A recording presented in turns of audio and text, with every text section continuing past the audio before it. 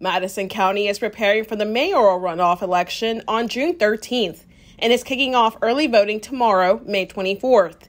The Madison County Election Commission has confirmed its office has moved to a new location, but early voting for this runoff election will remain at 309 North Parkway. We're a city of over 200,000 people during the daytime.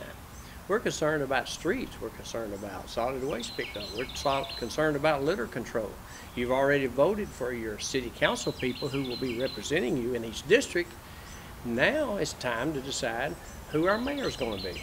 Downtown Ricky Brown is encouraging everyone in Madison County to come out and early vote between tomorrow and June 8th. He shares with 39 News that as a community member, he is motivated to exercise his voting rights. He reports there are 63,000 registered voters in Madison County. It's all about your community. We all have streets.